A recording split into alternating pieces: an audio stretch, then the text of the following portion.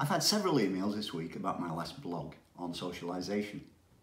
So for the people who told me that they took their pups to a socialisation class and haven't had a problem, I would suggest that they missed a crucial part of the blog.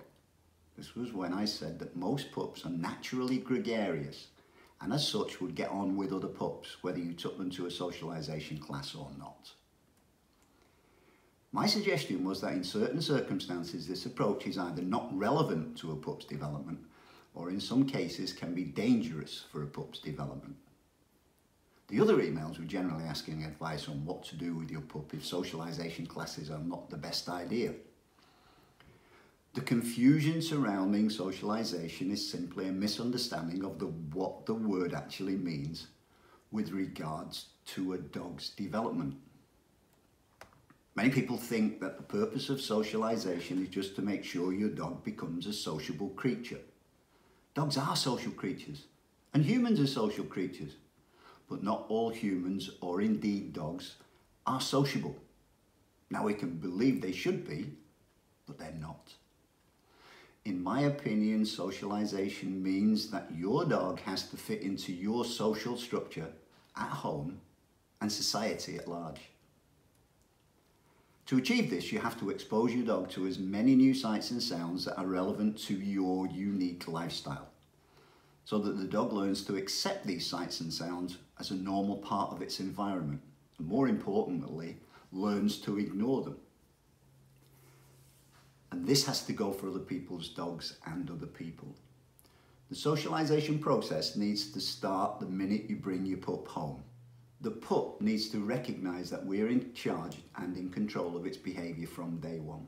This can be achieved by the early introduction of crate training and using an indoor lead to control the dog's exuberance in the house.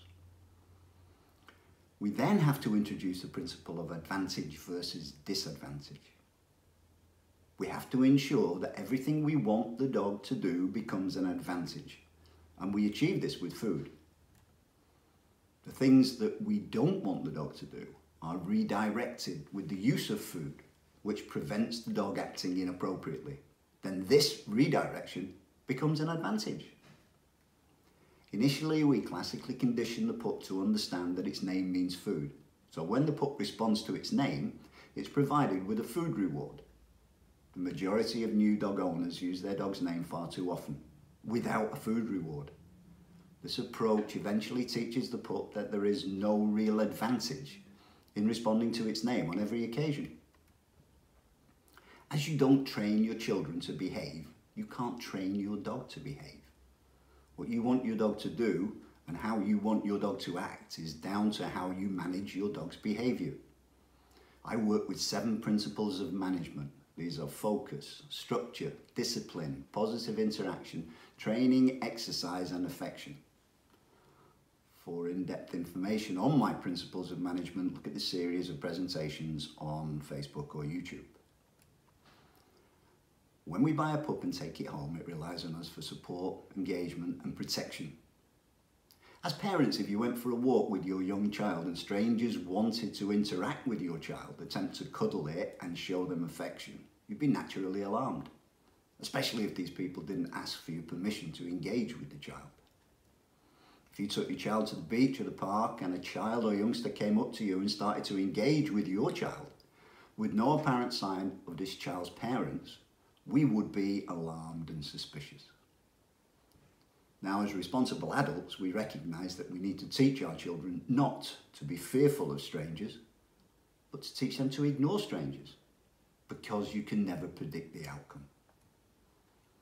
This has to be the approach we adopt with our pups, because young pups and young children can very quickly get themselves into trouble and skew the child or dog's understanding of the world it lives in. Take your pup's education seriously and take it to a training class or school with qualified instructors who will teach your dog how to focus and pay attention to you. Personally, I don't care if a dog can't sit, but I do care if a dog doesn't pay attention to me and constantly wants to run off and interact with other dogs and other people. In my opinion, a lack of socialisation, the current approach does not make a dog aggressive. but a lack of appropriate training can allow a dog to think that it can display aggression because nobody is in charge of its behaviour.